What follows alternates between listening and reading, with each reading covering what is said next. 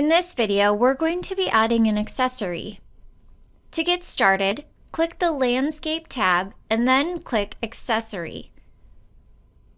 Click on this model image and it will take you to a large library of lawn furniture and other models. Select your desired item and then click OK. To create a custom style, left-click this arrow and then click Edit Materials. Select which portion of the item you wish to customize, click the down arrow, and select Change. Choose the desired material, and then click OK.